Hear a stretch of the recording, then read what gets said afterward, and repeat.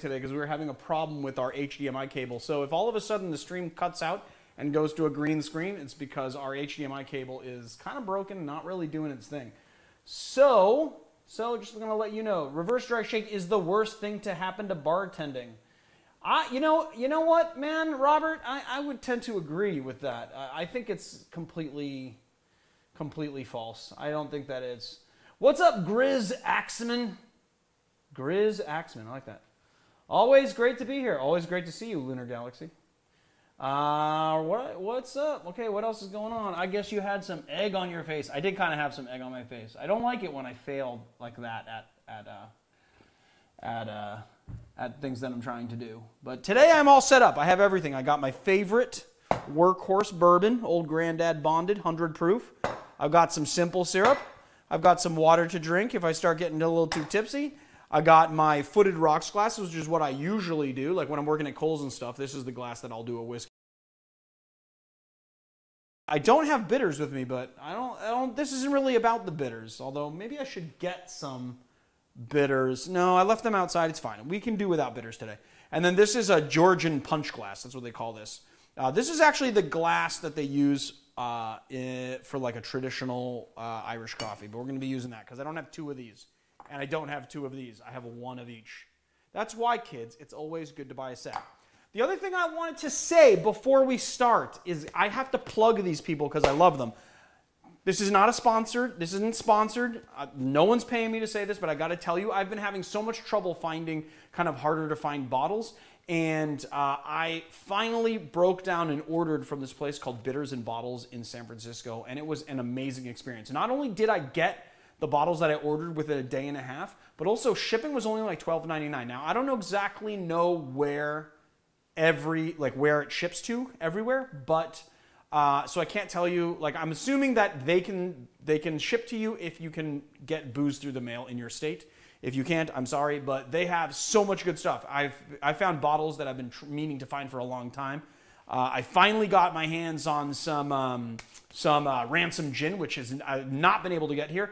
And the shipping was actually faster than many places that are shipping inside LA. So I just wanted to give them a little plug because they deserve it. And I'm so happy that I got my bottles. So Bitters and Bottles, if you guys are looking for bottles. And they have some really good selections of like bourbon and rye, and they got a really good selection of Amaro, so check them out. All right, would love to make a Laurel Canyon, but have no Amaro Montenegro. Now, I know it's not the same, but will there be another Amaro that might work? Marge, you can try Amaro Nonino. Would be a decent, but very different. And then also, I could see Chiachiaro going well in there, although it will be a lot more bitter and a lot heavier. That's correct. Can't remember who said it, but that's the saying. That's Marius saying whoever, what he's saying, just whatever.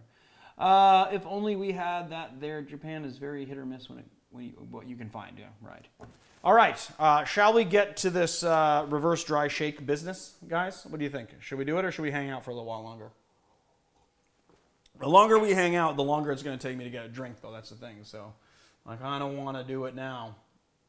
Down with Malort, Robin Newquist. Does that mean you hate Malort, or are you trying to get me to drink Malort? Because I will tell you right now, guys, I am not drinking any Malort today. None. Not even a sip. Not even a tiny little sipple of Malort will pass my lips. Okay, cool. Let's do it. Let's get the shake on. Let's get our shake on, all right? I'm going to go get my ice.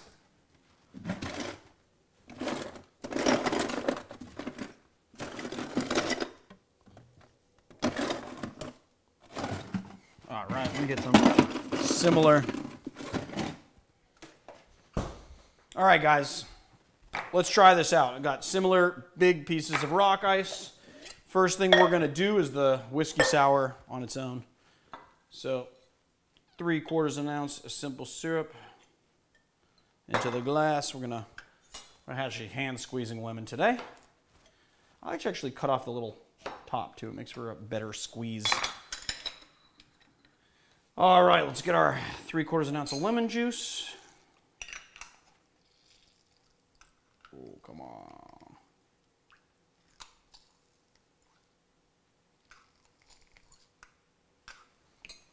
All right, there goes one. I didn't cut off the top of that, but that's fine. Is that 3/4 of an ounce? 3/4 ounce of lemon juice, freshly squeezed. 2 ounces of bourbon. We're using our old granddad 100 proof bonded. Bam. All right. Gonna go get our eggs.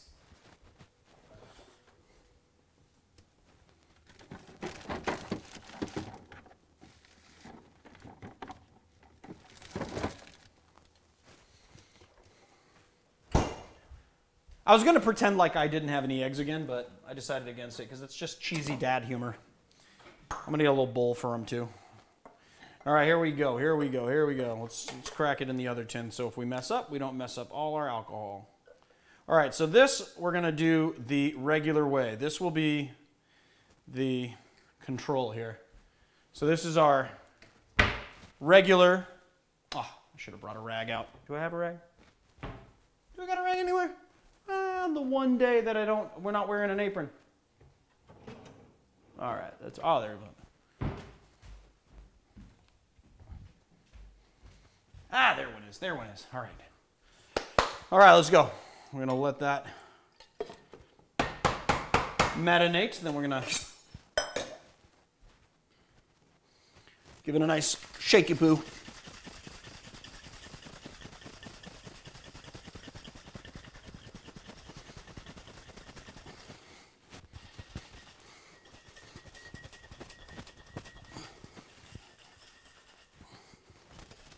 All right, there we go, that's enough. Nice and frothy. Okay, here we go, big rock.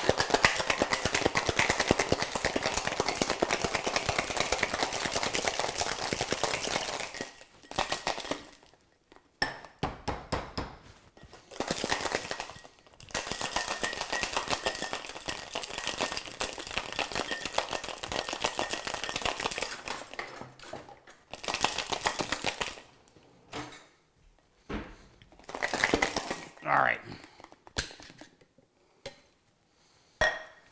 It's pretty good, guys. Pretty good.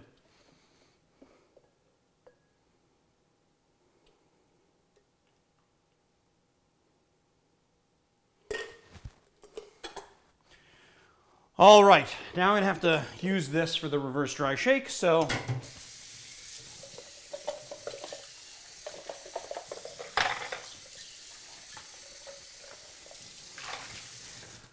don't have to clean it too much. All right, guys. So there's that. Keep an eye on that. Keep an eye on that.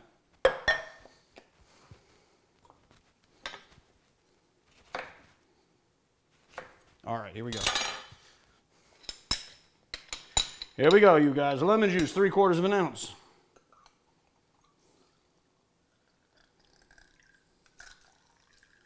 Oh, that was a nice 3/4 ounce, right? Well, it's a little under. It's a little under. So let's make it exact. We made the last one exact. Let's make that one exact. All right, here we go. So there we go. 3/4 ounce of simple syrup.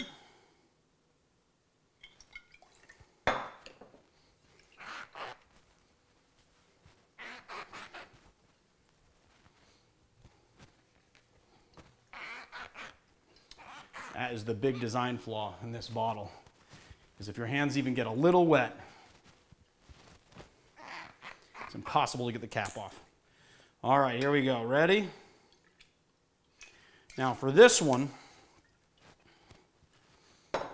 I guess it, I got the rock of ice just because I wanted to be the same, but honestly for this one it doesn't even matter if you do a rock of ice because we're going to be doing the egg, we're going to be doing the dry shake second. So hold on, we're going to crack our egg, sorry.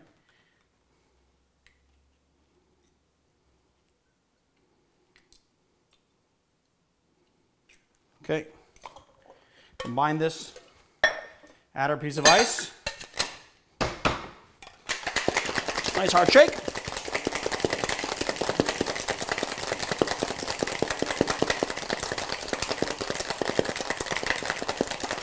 Now,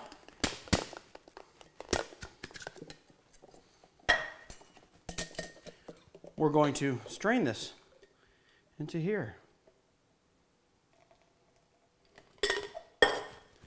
and dry shake it.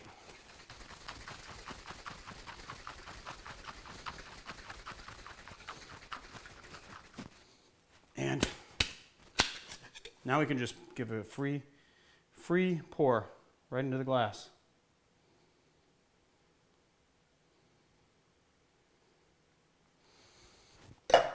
All right, there it is. Now, I don't know if you can see this. I kind of want to bring this closer to the camera. But these are really big bubbles, not as smooth, whereas this kind of made a meringue on top. I almost want to take a picture of this and post it. I'll put this on the Instagram stories maybe later tonight when we're all done, so you can see the difference in quality between the two. I wouldn't say that this is frothier, honestly. Maybe a tiny bit, but the thing is that the froth, the bubbles are really huge. It's not as good it's not as good. It's really not, and I don't think it's frothier. What do you think, guys? I don't see the comments now because Marius is fiddling, but like I don't think that this is really much frothier, but the froth quality of the bubbles is a lot larger, and it's not as attractive. And it's not going to hold your bitters. I wish I had a thing of bitters here, but I brought them outside, and I wasn't thinking about it. But yeah, I don't think it's going to hold your bitters as well. The bitters are going to kind of fall through this foam, whereas this is you're going to be able to create a design on it. So, all right. You know, I really think that this is a method, you know, the reverse dry shake I think works for people who haven't quite perfected how to shake a sour. But I think that this is the inferior method to the regular way, as evidenced by the two different types of foam that we got. The thing is that every time I do any type of sour video, we have 25 comments about why I didn't reverse dry shake, and this is exactly why, because it's just not as good. All right, bubbles seem to be collapsing more quickly in reverse. Yeah, totally collapsing more quickly. And I did take that picture, so I'll post it in the story so you guys can see, you know, how different in quality the bubbles are.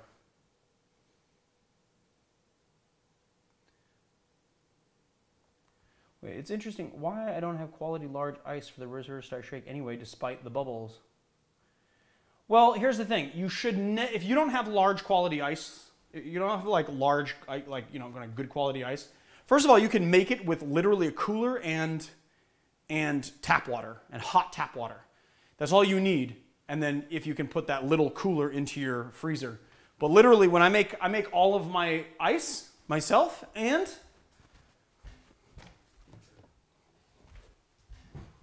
this is all I use. This is it. This is what I use. I use a Coleman 4-liter cooler to make it. And you can actually use larger ones. You can use 4-gallon ones if you want. But I can't fit that in a freezer here at my house. So I just use this, and it makes a really nice sized block. You could put hot tap water in here. It'll come out perfectly clear. And so it's not a lot of effort to make clear ice. But if you really can't, if you don't have the freezer space, just take a couple of pieces of small ice and then shake those until they fully dilute. And if you do that, then you'll still be getting that good froth, and you'll get the right amount of dilution.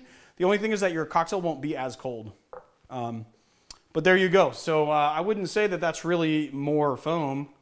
I think it's settled differently in the glass either way, because I think it's settled differently in this glass because it's taller and this one's a little squatter. But the foam on here is better, much better. So this is the regular shake. That was the reverse dry shake. Whenever I see a reverse dry shake, it seems that people equate bigger bubbles with better foam, and I'm the opposite mindset. I like the creamier foam. Yeah, exactly. The bigger bubbles is actually less stable than this really tight-knit foam. This tight-knit foam is where you can literally draw on the top of it with bitters, and the bitters isn't going to fall down into your cocktail. It's going to stay up on top. You could do a stencil on this, whereas this, I'm not. It's like, look at how, it's like beer foam, you know? Look at that. I'm an Aberdeen resident, born and bred, and I'm not speaking about it. Okay, not spiking about it. Nay, spiking about it. I like it. Hey all, fellow Scott here, to Glasgow, East Kilbride. Hey, well, welcome to our small channel. Reverse shakes drinks lose temperature faster than the egg, and the egg gets smellier. Well, honestly, dude, I gotta tell you about the smelly egg thing. Nobody should have smelly eggs. I hear this thing about the smell of eggs. Honestly, you hear professional bartenders say about the smell of eggs. If you are using fresh eggs, there should be absolutely no smell. If there's a smell to your eggs, the eggs are not fresh, and you should not be using them. You should use fresh eggs when you can. If you can't, maybe just don't use eggs at all and just do like a traditional, like super traditional old school sour. Put that on pebble ice or crushed ice or even in a rocks glass. But eggs should not have an off-color smell. They really shouldn't. Are you going to drink either of those cocktails? If not, can I have one? Yes, you can have this one. I don't want the other one. There you go. That's yours. This one's mine. Cheers. Now, do you have a dry... Oh, that is so good. It's been so long since I've actually, drank a whiskey sour with intention. Do you have a dry shake with egg white alternatives? Yes. Do you have to dry shake with egg white alternatives? Yes, you do. You have to dry shake always because when you're dry shaking, you're emulsifying the liquid. So usually what you're doing, if you're using like aquafaba or even that Phi foamer, or if you're using soy lecithin, then you still need to whip the air through it to emulsify it because all of those things have like the fatty compounds that they need to emulsify like egg white. And the whole reason why it gets this way is because when you're shaking, you're actually driving air through it and kind of whipping it into a meringue. Hi, Leandro. Today I watched your Sazerac episode. In my recipe, I use 1 ounce rye, 1 ounce cognac. And you are just using rye whiskey. Am I doing this cocktail wrong? I mean, it is tasty, but I was wondering. You are not doing it wrong. Actually, I like to do a split base sometimes. Sometimes I'll do like 1.5 ounces of rye and then 1/2 ounce of cognac or brandy. I actually really like using Argonaut brandy. There's a Argonaut brandy expression. I think it's only available to bars called Saloon Strength, which is a little bit higher proof, and I like to use 1/2 ounce of that. The thing is that the Sazerac, its history is that when the Sazerac was first invented, it was actually invented as a brandy cocktail, okay, or a cognac cocktail. Actually, the reason why it's called cognac is because the reason why it's called a Sazerac is because the type of cognac is used is called Sazerac at Forge de Fils. Sazerac at Forge de Fils, which is the type of cognac that they were using. The thing is that there was a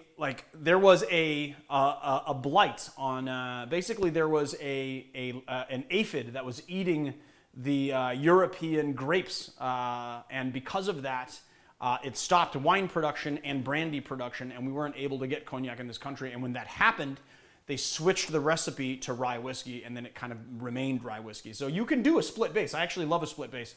In that video, it was a very old video. I just decided to do the one that we did at Kohl's, and that one was a fully rye. But if you came to Kohl's now, and I made it for you, it would actually be 1.5 ounces of rye and then 1/2 ounce of brandy. What else? What else, you guys? Just a reminder, everyone. Yeah.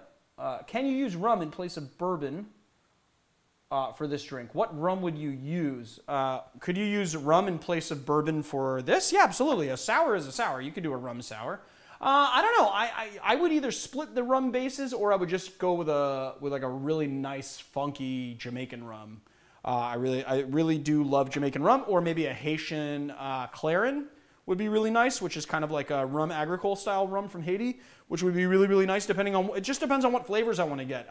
Also, you could do like a split base of like Jamaican rum, and then you could do like 1.5 ounces of Jamaican rum, and then 1/2 ounce of like, I don't know, like a blackstrap rum made out of blackstrap molasses. It'd be really dark sugar flavors and kind of a burnt flavor to it, which is really nice. But play around, but absolutely. Just do the same exact thing and then just add 2 ounces of rum instead. Or gin, actually. You could do, I think the first sours were actually gin, not whiskey. So there you go. Need a cocktail, get through it. Hint, Leandro should be doing my uni exam, but taking a break. The exam has moved to online, so doing my master's degree exam in forensic science online now. Need a cocktail to get through it. Yes, you do need a cocktail to get through it. I agree.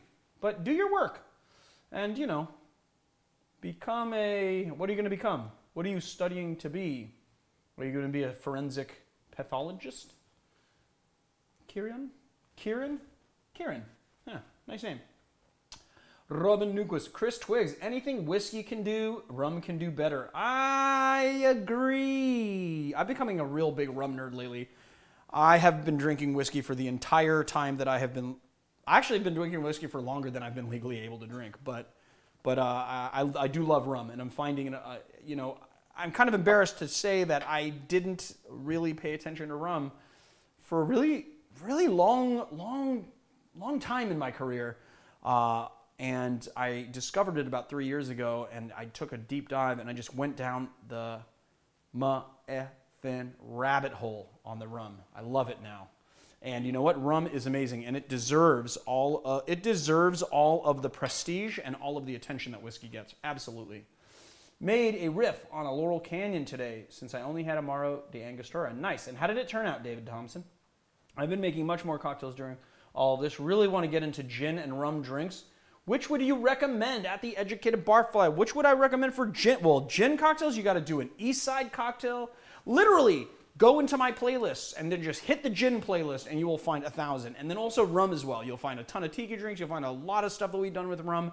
Rum is like, you got to figure out like what kind of rum do you want to be playing with, or do you want to just kind of play with it all, you know? Because rum is a huge category, and there's a lot, and no two rums are alike, you know? There's a lot of variety in rums. Amazing amount of varieties.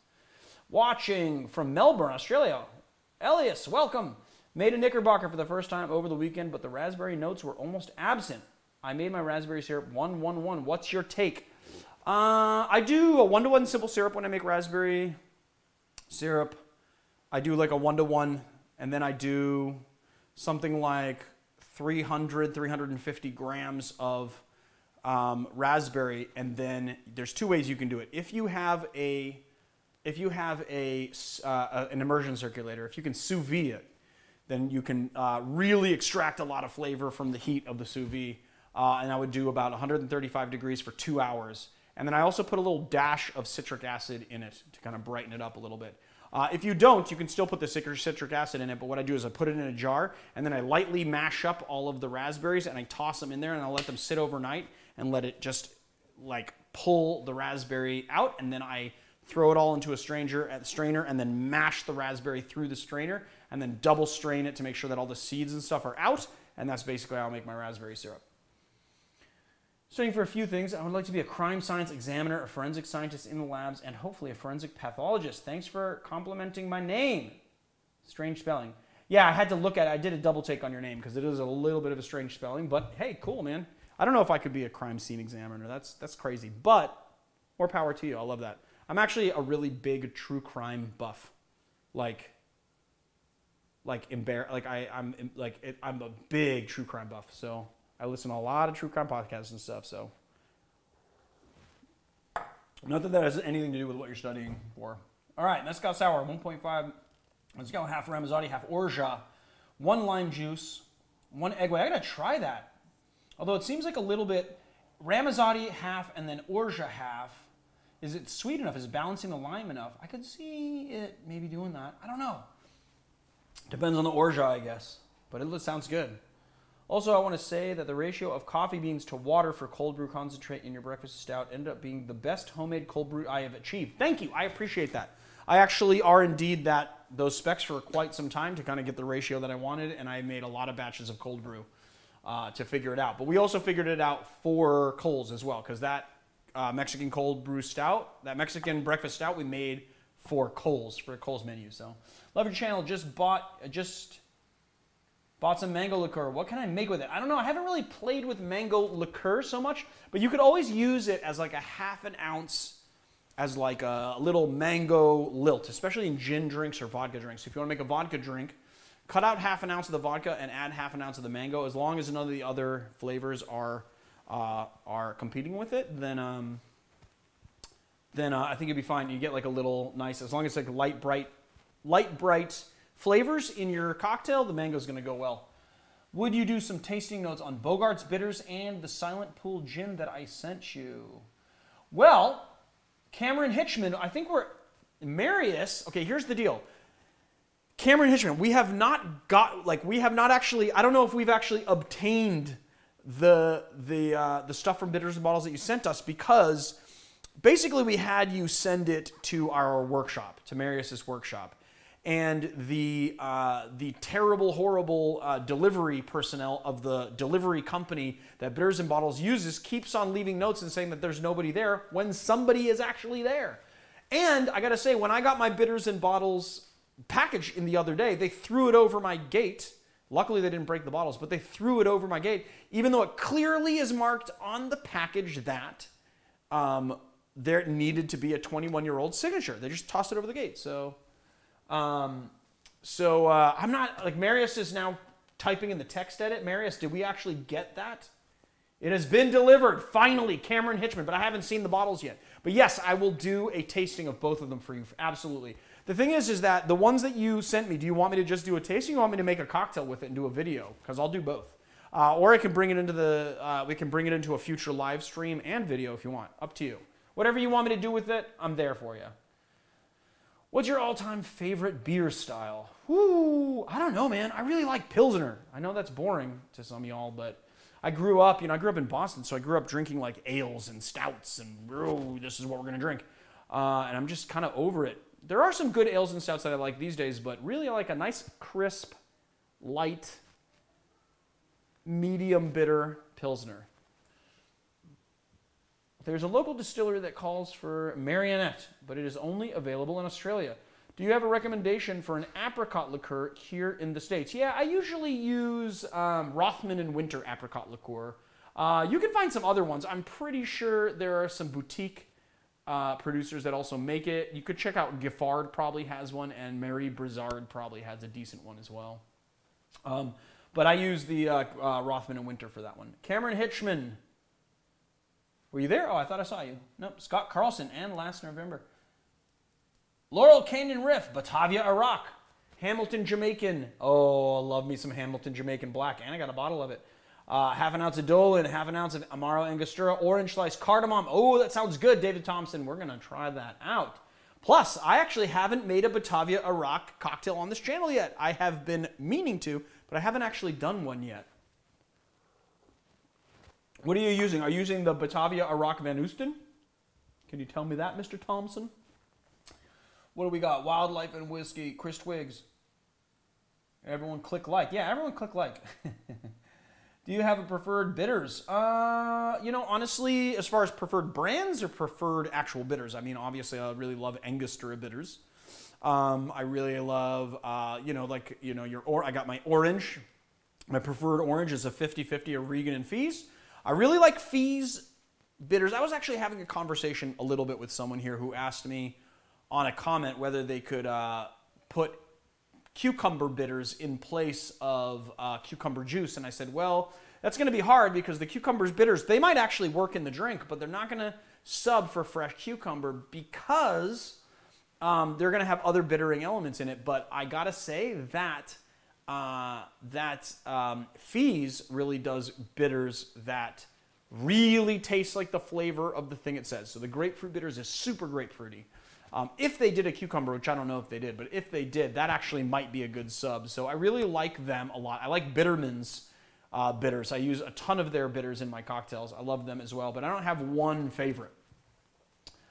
Hey, so I don't know. So did we successfully get rid of the myth of the reverse dry shake, guys? Did we actually successfully do that?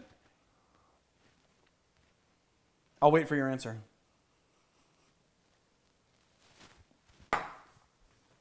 Now, I offered that to you guys and nobody took it, so I'm taking it back. But today I was very smart and I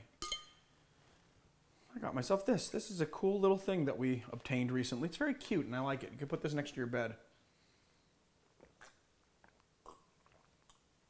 I am not going to forget to drink water tonight. Yeah, sirree, Bob. Let's see what else.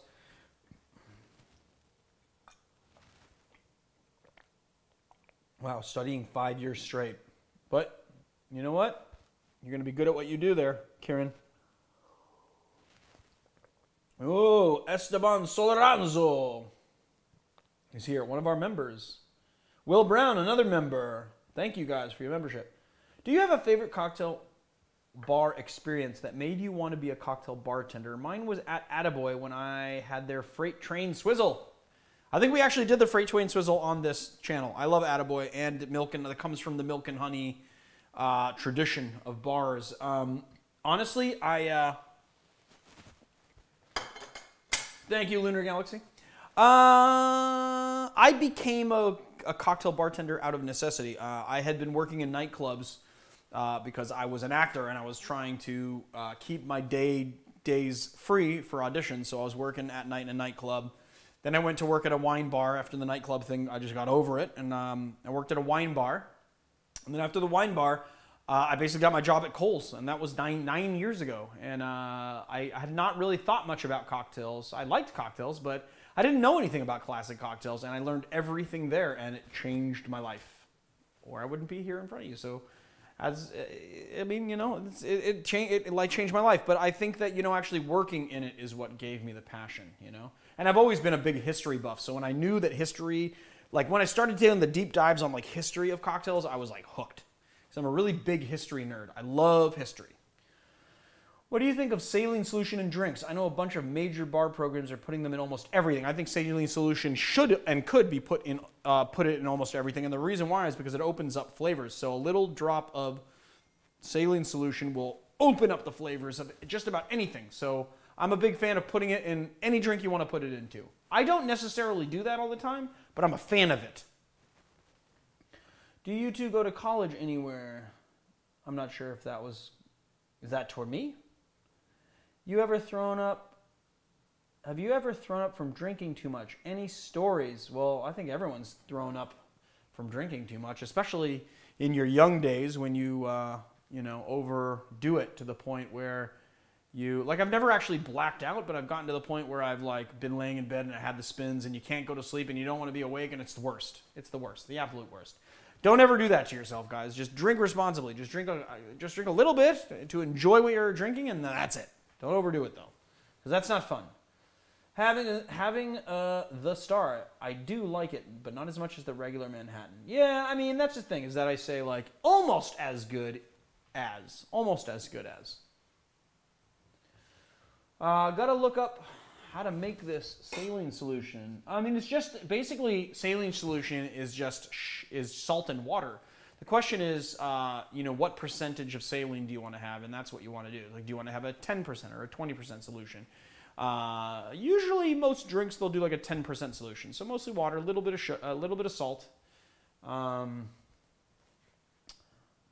Oops, sent before I finished writing, but that's very cool. How do you find your passion working in it? Slow Gin Fizz with Old Tom. All right, rum drinks seem to be very specific with spirits. Basic bourbon drinks can have any basic spirit, e.g. Maker's Wild Turkey in a sour. Any recommendations on semi-universal rums? Well, that's the thing, is that there are semi-universal rums if that rum is in a specific category, but there are no, what is a universal rum? Universal rum would be white rum, you could say. And then the thing is that each white rum can be aged or not aged. It can be from a lot of different islands. It can be a blend of different rums from different islands, like Banks 5 Island Rum or Banks 7, or it can be from one island. There is no standard universal. Now that's why they get broken down into white rum, dark rum, blackstrap rum. You've got your your Guyanan Demerara rum, which all comes from Guyana. But there is no one that is just universal, And that's the thing, is that you kind of have to start sort of learning about rum to really use it well. Melra, do you have a favorite cocktail bar experience, though? Any standouts or top? Yeah, I mean, it had a lot of wonderful, just recently, I went to Donna in New York, and I love that place. That place is amazing. The Varnish, which is a bar that I've worked in the front bar of for a really long time, is always a good experience when I go there. Bar Claxon is another one that I really like a lot here in LA. Have not been to Death and Company here yet, so haven't done that yet. But I plan on it. It's just that now we're, in this time that we have to sit inside our house and we're doing this. But I will be getting to a lot of bars, and I'm actually doing a video series on bars on Barfly Freepour, so go sub that channel if you haven't. You know, I don't know, like the Nomad. I really like a lot of the drinks that I've had at the Nomad. I've had only really very good experiences. You know, I wouldn't mention the bad experiences, I think.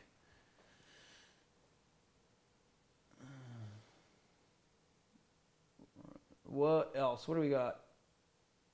Oh, would you post a video on a white linen? Yeah, sure. I'll post a video on a white linen. Why not?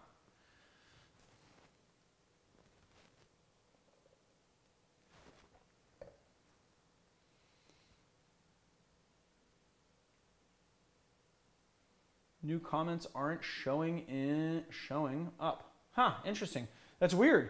The comments just stopped. I was like looking at seeing what was going on, but the comments just kind of stopped. They stopped scrolling for some odd reason. So now Marius is trying to figure out how to get them back. I don't know. But we didn't lose our internet, did we? No, I don't think so. I don't think we lost our internet, so I don't know. Cheers, guys. I can't see your comments. Comments have been, oh, here we go. Any speakeasies experiences? Yeah, you know what? Honestly, I went to Attaboy in Nashville, in East Nashville, not the New York one, but the East Nashville one, and it was awesome. I was in Nashville to do a distillery tour. Well, not really a distillery tour. To basically do like Uncle Nearest invited us to come learn about Uncle Nearest and kind of tour the site of their future distillery. And I had a great time. We went all over, like Nashville first night, and then like went out to Shelbyville, which is where they're putting the distillery on a horse farm, and then on top of that, it was like a horse training ranch, I think. And then on top of that, we went to Lynchburg and everything. And it was really, really great. And we went to the first night that we were there. We went to Attaboy, and it was fan-frickin-tastic. Excuse me, a little burpee poo there. Bar 1919 San Antonio is the best speakeasy. I have not been, but I'll put it on the list. Leandro, thank you for the premier instructor on how to make drinks. Much love. My go-to place. Hey, thank you, PV. Really appreciate that. Chris Twiggs, what YouTube bartender would you like to collaborate with but haven't yet? Well, I mean, here's the thing. We've been talking to Steve the bartender for a really long time. I'd love to do an actual in-person collaboration with Steve the bartender.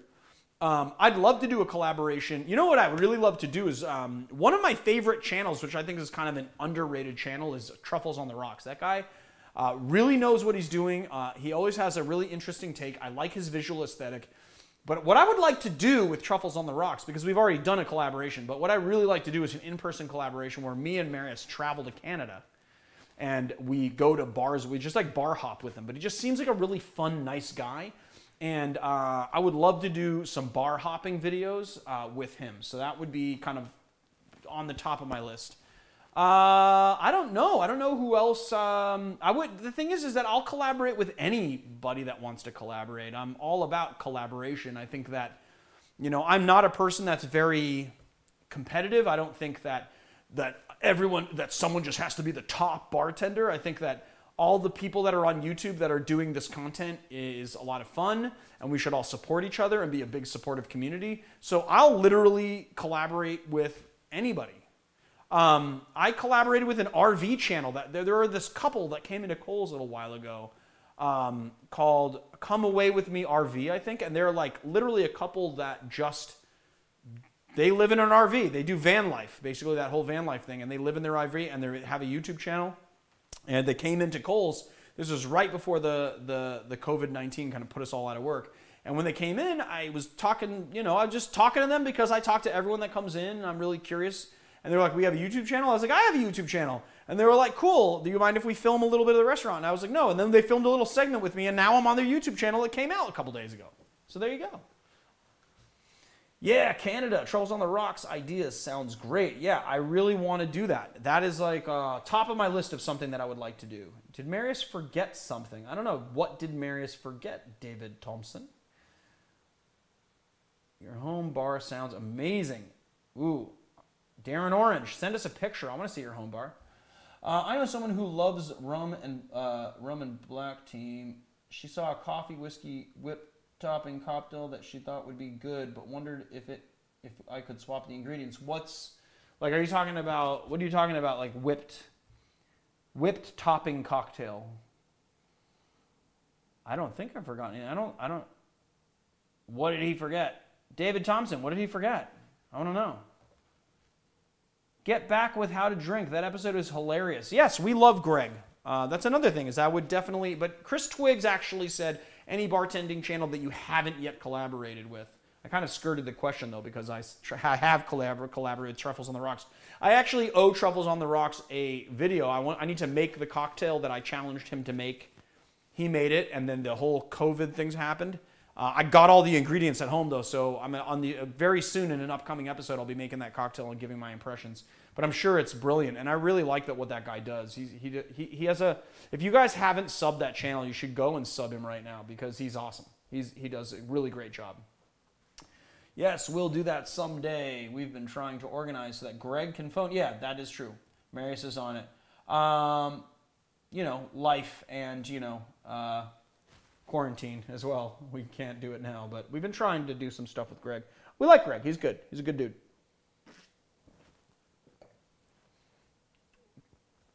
Send your home bar pics to theeducatedbarfly@gmail.com, or you can probably just fill out a form on our website, theeducatedbarfly.com.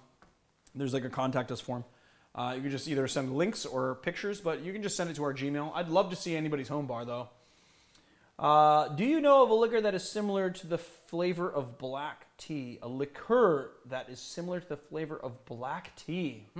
Not off the top of my head. I'm sure there's some tea liqueur out there, though. Or you can tag us on Instagram, too. That's a good idea, Marius. Absolutely. I've made 50-plus cocktails from your channel. Immensely appreciate all the great and informative videos. Thank you, Aaron. I really appreciate that. And I'm really happy to know that people are out there that want to make the cocktails and find our channel to be informative, because that was the whole point from the beginning, you know? The whole reason why this happened is because Marius and I have been working together, and then I was at Kohl's, and a lot of people were like, "You love teaching people how to make drinks so much. Why don't you just teach a class?" And so I started teaching classes, and I didn't like it. That was not my thing. I mean, I liked it, but it was just like too much. Like it was just like too much to organize, and I just I have two little kids. Like I just don't have time in life. So the YouTube channel was like the next thing. Like, let's do that instead. And I'm glad it's working. I'm glad that you guys are getting something out of it. It's awesome. How long does it take for you to set up bar before shift? It takes me about, depend. I mean, how long does it take me? I've been setting up the same bar for 9 years. It takes me a half an hour to set the bar up to 45 minutes. I like to leave myself an hour because I like to putz around before work. But if you didn't know how to set up the bar, it would probably take you about 60 to 90 minutes to set up. Cachaça versus rum agricole. Well, it's like rum agricole. They're very similar, I'll say that. But what do you mean versus? What do I like better? I don't know. I like them both. Do I have to pick? Leandro, what's your least favorite spirit? I know some. I mean, you guys just want to know what I don't like, don't you? Everybody was like, there's absolutely no way that you can make 400 videos and like every cocktail. I just made you 400 of my favorite cocktails. I don't know. I can't think of anything off the top of my head. There are some bitters like that Gameldansk, which is pretty goddamn rough. That I can't say with a straight face I like very much, I gotta say. But I'm sure it'll grow on me. You know, I didn't like Campari when I first tried it. The first Negroni I had, I almost spit it out and said, what the fuck is this? But if you keep drinking something or you keep getting exposed to it, you can train your palate. Like your palate you will train your palate, and then when you do, you will taste things in there you didn't taste on the first sip. That's why pediatricians say kids don't know if they like something until they've tried it 15 times. Because you have to adjust your palate to the flavor. And if you do that, you will find nuances in it. So for instance, I did not like Malort when I first tried it. Now that I've been drinking, I've gone through half a bottle of Malort, my palate's pretty used to it, and I'm noticing flavor nuances in there that I didn't before, and it's really not that bad. I'm still not drinking it on the stream, though. Okay, Chilean or Peruvian pisco. I'm not, you know what, I'm not touching that one, man. You know what, ask the Chileans and the Peruvians about the pisco. Don't ask me, because that'll open up a whole can of worms on the internet if I weigh in on that, so I'm staying out of that one. All right, suggestions for low ingredient cocktails while supplies, shopping trips are less than usual. Appreciate y'all doing this. Happy hours. I work in healthcare organizing, and this is a welcome break. Sweet. All right. Thank you, Rebecca. I appreciate it. And thank you so much for doing what you do. I appreciate you. Absolutely. Now, suggestions for low ingredient cocktails while, so all of the videos that we're releasing now are pretty much low ingredient. But like a sour is really good. A sour, you can, as long as you have lemons or limes or any citrus, sugar, water, all right, and any base spirit, anything at all, you can make a sour. So that's a very good place to start. And basically like a Tom Collins, right, is like a sour lengthened with water, and like a gin sour lengthened with water. So you can lengthen it if you want to without egg white. You can put egg white, you can not put egg white. It is infinitely adaptable, the sour. So that is a good place to go. I like Tres Agaves Blanco Tequila. That's pretty good. I bathe in Malort, and I love it now. Malort is my muse. Yes. Yes, sir, Evan.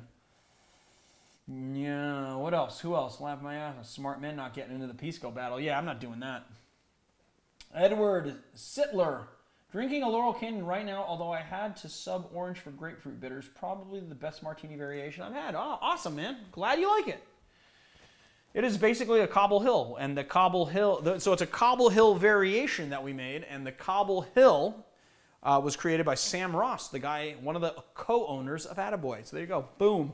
That's how you bring it back around. Wonder what a vodka sour would be like. It would be very sour forward and a little bit of booze. Can you talk about different Amaros? There are just so many to choose from. I can talk about different Amaros, but literally this stream would have to be like 4 hours long. I am going to do a video breaking down Amaros, telling you the history, telling you and telling you like the different, basically telling you the different regions, like the different styles. There's 4 different styles of Amaro, I believe. And then after that, we will taste through those styles a little bit, and I will, don't worry, I've got you. I got you on the Amaro, but we're not doing it today because it's just too big a subject, and we don't have the time. I mean, I don't know what time it is. 7:49. We're wrapping this up in the next 10 or 15 minutes. So, what do we got? What do we got? Marius is rooting around in my email. Should I be worried? Still, Jägermeister video. But for Disaronno, yes, I will do that as well. But Disaronno, I got to tell you, Disaronno is a brand of amaretto liqueur, right? It's just amaretto, the same way that the Lazzaroni would be amaretto. I actually prefer Lazzaroni, but I have a bottle of Disaronno. I will do an amaretto video, not necessarily. I mean, Disaronno, Lazzaroni. I mean, it's tomato. You know what I mean? You can sub them one for one. Oh, is that somebody's bar? Did somebody just send their picture of their bar? Ooh, we're putting it up. Oh, home bar. Cool. I love this. Sweet. Marius is that too. Favorite cocktail with Amaro Montenegro? The Laurel Canyon, dude. Come on. Come on, dude. The Laurel Canyon. Actually, I also make one called a Whip Hand that has a few dashes of Amaro. I use the Amaro Montenegro as the bitters in it. It's really good as well. But I'm not going to tell you the specs because it may be a video in the future. But thank you for the super chat, Random MF Hero. I appreciate it.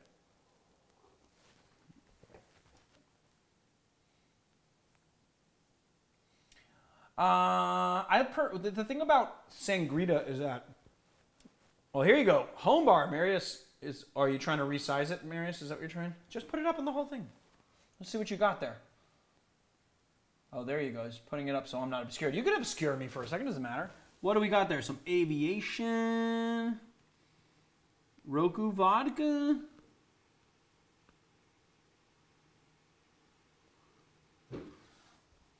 It's like you made like a bar shelf inside your pantry. I like that. That's cool. You got some Aperol, I see. It's a pretty nice selection. Is that a Mr. Black? Is that a Mr. Black with a with little pour spout on it? Sweet.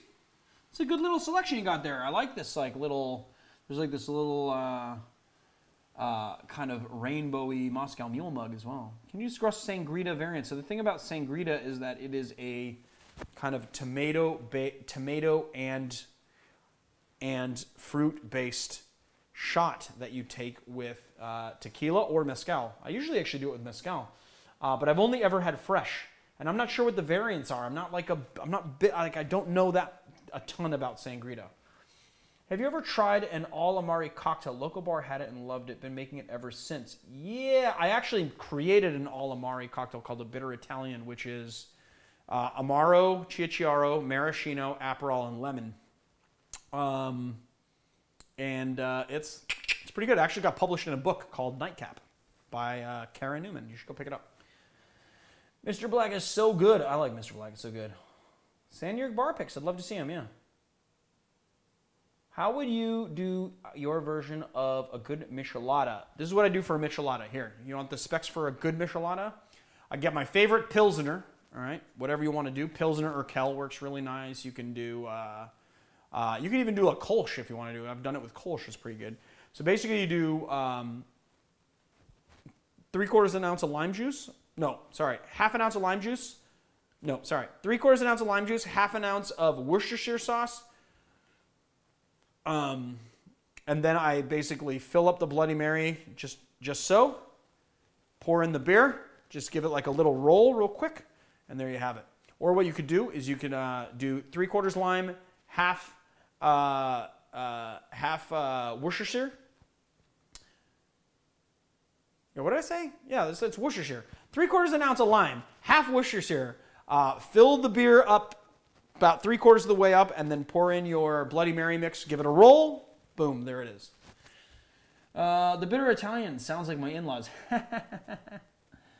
That's funny. It's really funny because I'm also of Italian descent, and when I said I made it for a regular, they said, "Oh, this is really good. What is it called?" And I said, "It's called the Bitter Italian." And he went, "You named a drink after yourself?" And I was like, "You know what?" But that was pretty funny. Ramazzotti, Moletti, one of each, half Nonino, served on a big rock. Ooh. So wait, one Nonino, one Ramazzotti, one Angostura. No, sorry, half Nonino, one Ramazzotti, one Angostura, one Moletti, half Nonino, served on a big rock. Whoa, I gotta try that. That sounds crazy. That sounds super crazy. What do you do when you come to a standstill when developing a new cocktail? Oh, Eric Platt, where are you stuck? Because honestly, the thing is that when you come to a standstill, I don't come to a standstill because what I try to do is taste through every element of the cocktail and figure out what is failing. Does it need more body? Does it need more bitters? Is it too sweet? How are the flavors working? Are they balanced? And then I always have an inspiration for my cocktail on hand. So I kind of go back to that and figure out, like sometimes I tasted a flavor and I want to make a cocktail that tastes like that flavor. And so I go back to that source to taste it to figure out if I'm hitting those notes, you know? Thanks for the stream. Gonna finish the exam. Wish me luck. I wish you luck, Kieran. Thank you so much for the super chat. And, here's to the end of 5 years of studying. I'm sure you'll do well. All right, what we got? There's 2 whiskey sours down. I need a little more water. All right, 5 more minutes, you guys, and I gotta skedaddle tonight because I got stuff to do tomorrow. Well, Barfly stuff to do really tomorrow. Okay, I have to ask, why is Liqueur 43 so prevalent in so many bars? I see it everywhere. Liqueur 43 is just really good. It's just a really nice kind of vanilla forward liqueur that people use. What's great about Liqueur 43 is that it modifies the flavor of spirits in really surprising ways. So if you want to do a little test, what you do is you pour yourself out some gin, bourbon, vodka. Well, not vodka really, but you like gin, bourbon, rum, tequila, right? Take those, taste them, then drink some water, and then do the same exact flight, but then add just a little splash of Liqueur 43 in each one of them and see what happens. $3. Thank you, Chris. What's the maximum amount of drinks I should make in a tin? I usually make 2 to 4 for friends and roommates at a time. Thanks for the stream, man. I usually do 2 drinks per tin. That's it. So if I want to do 4, I use 2 in each tin. 3, you're cutting it because you remember you're displacing a lot of volume with the ice that you put in there, and you want to make sure that you shake over. Like a good amount of ice. So a new home bar from Dustin. Here we go. Boom, what do you got there? Ooh, look, Elijah Craig, small batch. You got some nice stuff there. Svedka, Plantation Pineapple, one of my favorites. It looks like an Appleton 12 year. Ooh, there you go, man. That's my jam right there. You got some Batavia Iraq, Campari. You got a good selection of stuff. I like it. You got some Los Altos, looks like Repo tequila. And then that Ray and Nephew Overproof. Don't think that escaped my notice. I like it. Good job. That's a good little selection. What's that bottle behind the Elijah Craig though? There's a little Knob Creek in there too. Sneaked up on us. I like it. That's another home bar. Love it. Is that a corner of a counter? Just set aside any space that you need. You know, bar cart, corner of a counter, inside a closet. Who cares? Thanks, Leandro. Hoping to do PhD after 5 years. May not be the end yet. Oh, damn. All right. Well, you know, that's more school than I could stomach, but more power to you, Kieran. Leandro, I love the channel. Thank you for all you do. Thank you for watching. Making quarantine furlough enjoyable. Any tips for making clear ice? Yeah, I use a cooler. I only get 1 inch clear. Freezer temp, use distilled. Okay. Let's break through. Let's break through all of the myths about making clear ice. You want a cooler like this, 4 liters. You make a cooler, right? You rip the lid off, okay? You add your water in here. Now, here's the thing. If you let this sit for too long in the freezer, then you will have a little bit of clear and then some cloudy on top, which you can cut away if you want to. The thing is that what you really want to do is you want to freeze it overnight. I let it go for about 12 hours, sometimes 14 hours. And what that does is freezes the clear. Because here's the thing. What's happening during directional freezing, the reason why it works is because impurities or whatever and then gases, they freeze last and the pure water freezes first. So what happens is that when you put it in a cooler and you have one side exposed, you are forcing the cooler, you're basically forcing the cold air to freeze it from the top down. And because the impurities or whatever and the gases will freeze last, it'll freeze the pure water first. So if you take it out before it has had time to freeze completely, you pull it out after about 12 hours or so, maybe 13 or 14. You pull it out, and when you pull it out, you will see you have the clear ice here, and then you will have a skeleton around a liquid center on the inside. And basically what you want to do is you want to cut that ice away. You can save the skeleton for shaking, and then drain all that water out, because all that water is what was destined to be cloudy. And then you have about this much clear. And then you take that, you kind of shave it up and then shape it. And then because water has run on it, cold water has run on it, it actually tempered itself, and it's perfect for cutting into blocks. That's how you make clear ice. I have a video on it. It's kind of an old video. I was thinking about redoing the video because I have learned some things. Like, for instance, if you use hot water, all right, even if you just run hot water out of your tap, make your tap the hardest it can go, okay? If you have hot water, you won't get bubbles inside the clear ice. So basically the clear ice will still be clear, but you can get ice forms inside that. These little wavy ice forms or little tiny pinprick bubbles in there. You can avoid that by using hot water. But the thing is that it just takes a little bit longer to freeze because it has to cool down to freezing and then freeze. So there you go. All of the tips and tricks on making clear ice.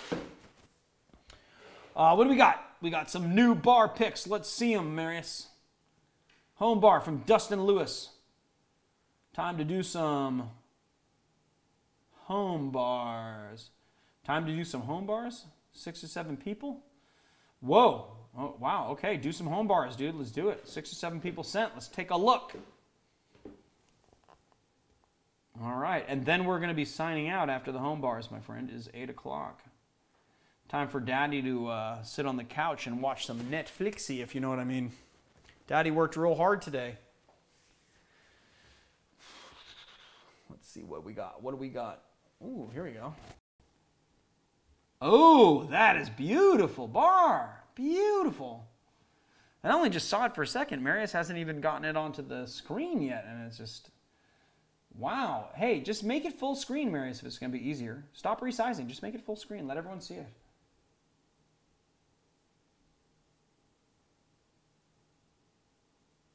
What are you going for, like the reveal? Because it's like the picture is behind it. Just go full screen, bro. Let them see this beautiful bar. Wow, look at that. Yeah. Oh, and look there. I'm in the TV on the corner. Hell yeah, that is beautiful. That is wonderful. Oh, I love the lighting underneath the bar too, where the stools are. Very, very nice. Can't really see your selection. It's not that easy. Marius said it's not that easy because I'm giving him a little bit of guff. All right, sorry, I'll stop giving you guff. All right, let's scroll to the next bar. This is Darren Orange. Wow, this is a wonderful bar, Darren Orange. I love it. Let's go to the next one and see what the next one looks like.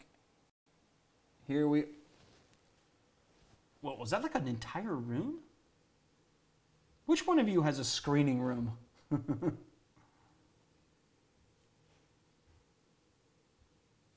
Sorry, I'm like looking at it so intently, the computer to see. Here we go. Oh, this is a screening room. That's a screening room. Wait, Darren Orange, you have a screening room that you're screening this in? Oh my God, that's amazing. That's awesome. Wait, this isn't Darren Orange. This is Blake Butler. This is Darren Orange.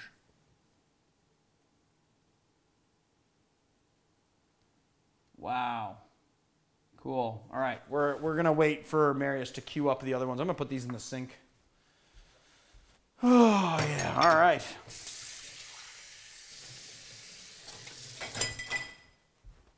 Have a little glassy poo of water pants.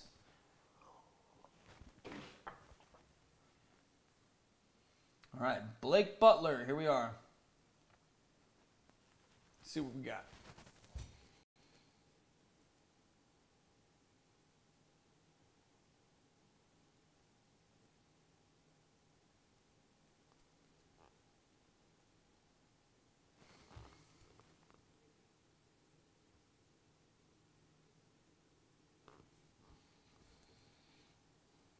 There we are. What do we got here? Nice. I love this display case. It's from the 50s. It's beautiful. That is beautiful. I love that. I need that for my house. I'm going to come over to your house and take it because I need it. I love it. It's like, what is that from the... It's got to be like a mid-century modern piece, right? From the 40s or 50s? That is... It's like an old TV set, but there's booze in it. That is awesome. I love that. That is really, really nice. Good one. This has been fun, guys.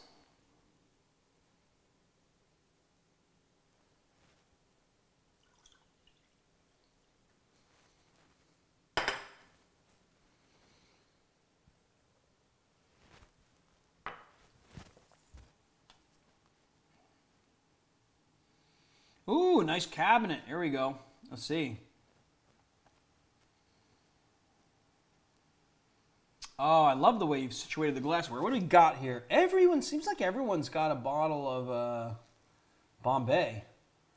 Absolute Mandarin. Oh, cool. Chambord. Bacardi.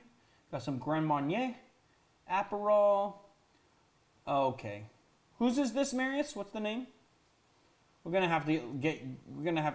get rid of that roses. We're gonna make you some fresh pomegranate syrup there. Some fresh grenadine. Yeah, but nice cabinet. I love the cabinet. Cabinet's beautiful.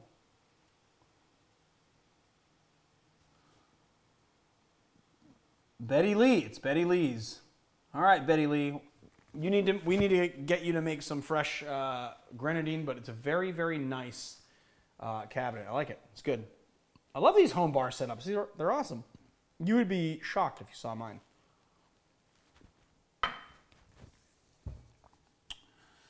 What do we got?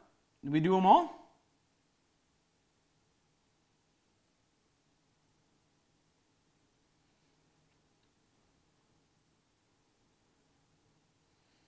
Oh, that one's pretty cool too with the octagons.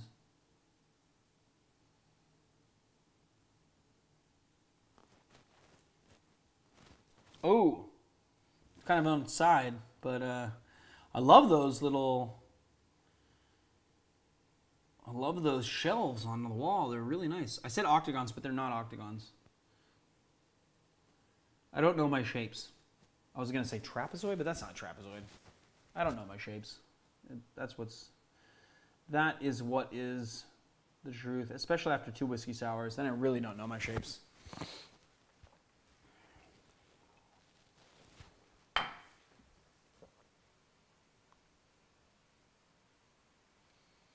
Oh, here we go. There's another one. Booze cabinets. I think I just like anything, any flat surface or closet or room that contains lots of booze. I think that's kind of the end of it. That's what I really like. I just like booze, and I like things that contain booze. All right. Well, oh, there it is. We have to do a little editing because it was on its side.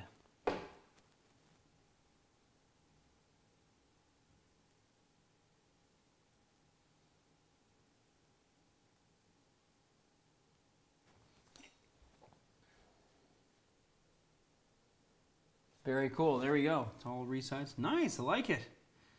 Got some wine. Got some booze. What do you got in there? Let's see what we got. Oh, big old bottle of Midori. We're going to have to help you get some Green Bar Distillery. I see a Maraschino back there. I see a Carpano Antica back there. I'm assuming that's... Is that Rum Babincourt? I can't really tell from the side. This is Robin Newquist. Robin Newquist's bar. We got some Scrappy's Lavender Bitters, it looks like. Angostura, a jar of something. Nice. It's a nice little selection. I like that too. All right, is that it? Did more people send bars? Wow, you guys really, yeah. Oh, here we go. There's another one. Mike T. Mike T in the hizzy. For some reason, it keeps on making them sideways, but that's all right.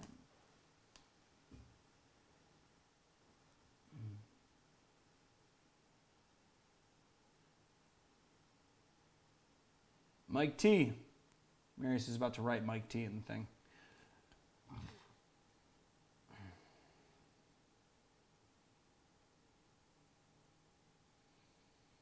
Ooh, we gotta flip it. All right, transform it, rotate it. There we are. Let's see what we got here. Maraschino. You got a little Old Forester in the front. Monkey shoulder. Yeah, everyone's got maraschino. I like that. A little Mr. Black. Got some bitters. Little. Ooh, I see the Old Overholt bonded down there. Laird's bonded. Got a little Plymouth. Sailor Jerry. Yeah, nice selection. I like this. This is a nice compact little bar cart too. So I gotta go find myself one of those. I think they have something similar. Like, oh my God, whose is this bar? This is like a full-on bar. Is this Mitchell Stewart? Wow. Sorry guys, I have both Marius futzing around on my computer remotely, so I'm able to see all of the emails that he's popping up, and I'm kind of calling them out before they're actually visible to you guys, which might be kind of annoying, and I apologize for that. All right. What are we gonna call it on this? Is that everybody? I think there's one more. Is there one more bar to show?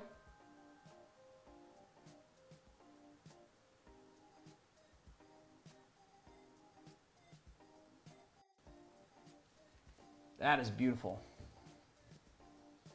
Ben Moore. Ben and Mandy.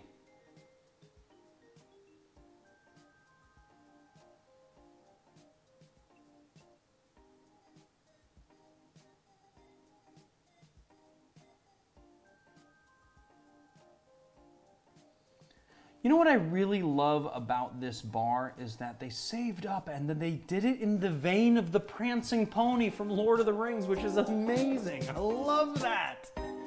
I love the little, you know what's really funny? At Kohl's, we also have a barrel with beer taps in it, which I love as well.